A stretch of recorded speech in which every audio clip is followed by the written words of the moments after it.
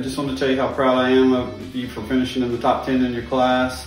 Every time I think about you, I just think about how sweet, kind, and humble and smart you are. And I just know that whatever path you take in life, you're going to be really successful.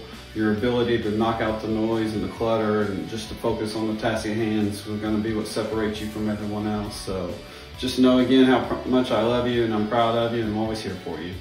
When I think of Dahiana Montijo, I think of a quiet spirit, calm, confident, very smart and hardworking young lady, determined to reach her goals. I'm so proud of you for being recognized as one of Austin's top 10. Go get them, Dahiana. Love you. Dahiana, you are such a sweet and fun and smart young woman, and I'm so happy that I had the opportunity to teach you.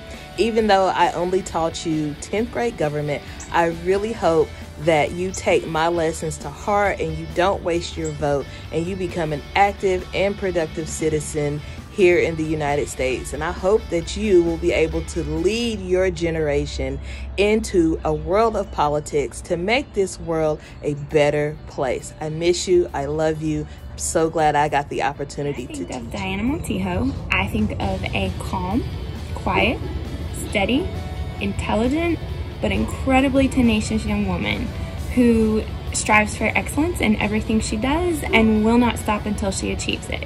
Congratulations, Dahiana, on being in the top 10. It's very well deserved, and I can't wait to see what you do.